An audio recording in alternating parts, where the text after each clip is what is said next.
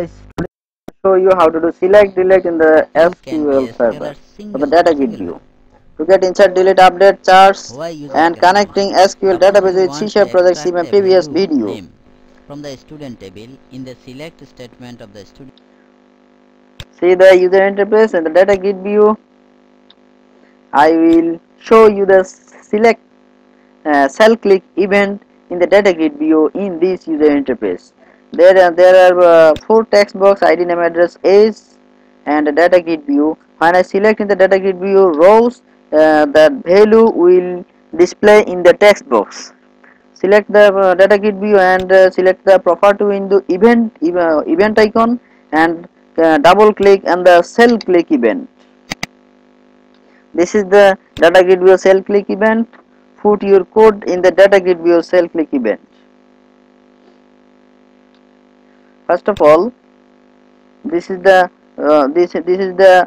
checking of the row index whether it is null or exists. If it is null, then it will not display anything, and if it is uh, available of data, then first of all I select the selected.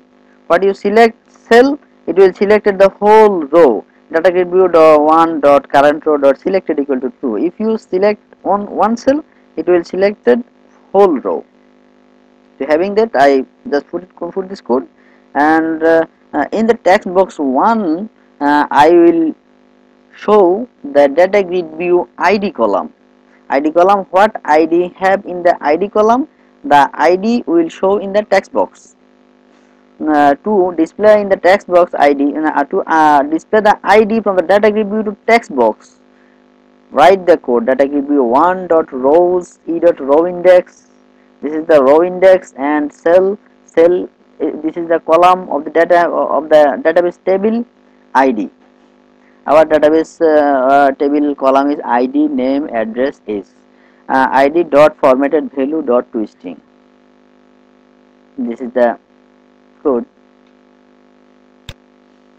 And now text box 2, I will display from the DataGridView to address DataGridView address in the text box 2. Just copy and paste it here. You can write rename the ID to name. In the text box 2, it will display name, text box 1 ID, text box 3 address. Text box 3 dot text equal to address. When you select the DataGridView cell, it will display the ID name address is in the text box. So the text equal to, this is ID name address, this is the database column. Remember that this is the database column. Now just execute. See that there are 2 row. I select 2. This is select all row, and automatically display in the text box for data available in the DataGridView. If you want to delete a DataGridView cell click, then write the code. First of all, comment the existing code. I just work in the cell click. That's why I do this code in same event cell click. Now I declare a variable ID with a string ID. What ID you just select in the DataGridView, it will take the ID in the ID variable. Now I just copied the delete code and paste in the click event. ID integer dot first, because the data type of the database table is integer, that's why it's integer dot first. ID is the ID what variable I declared in the DataGridView ID column. Now db.myinput after delete and submit st, db.submission successfully deleted. Then load data means it will automatically load what are available in the database table. It will display in the DataGridView. If you want to add a confirm message, now see, because delete is very sensitive. If you delete something, you cannot restore it.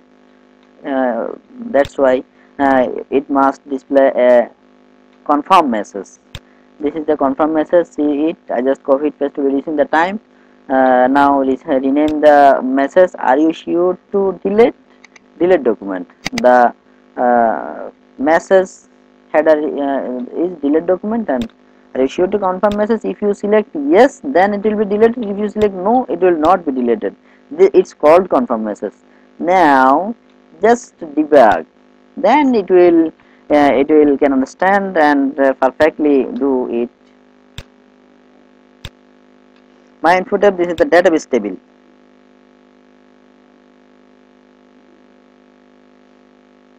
Successfully deleted, use successfully deleted. To get whole code, see my previous video, insert delete update search all button. See that, are you sure to delete? Yes, successfully deleted. Again, if you want to add to check, if you want to get the code whole project, insert, search, update, delete, see my previous video. I will mention the link in the description box below this video.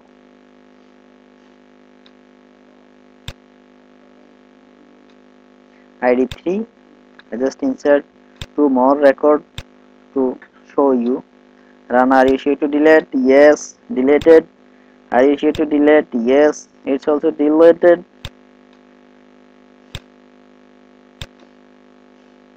All are deleted.